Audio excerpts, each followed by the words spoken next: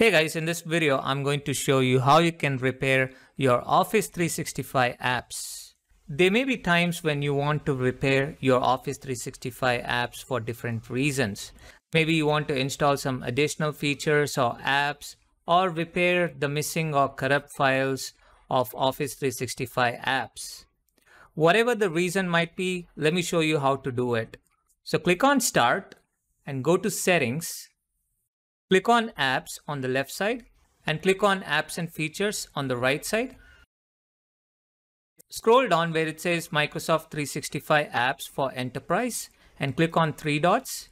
Now you have two options, Modify and Uninstall.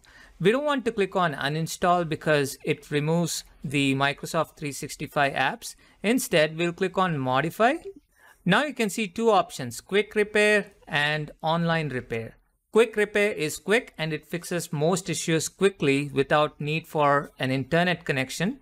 Online Repair takes some time because it fixes all issues and it requires internet connection. You can select Online Repair if Quick Repair did not fix the issue that you're having.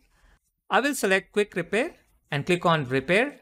Now before you click on Repair again, make sure you close all your Office 365 apps. So I'm going to close my Outlook and Teams and OneNote. Back here, I'll click on Repair and it will start repairing now.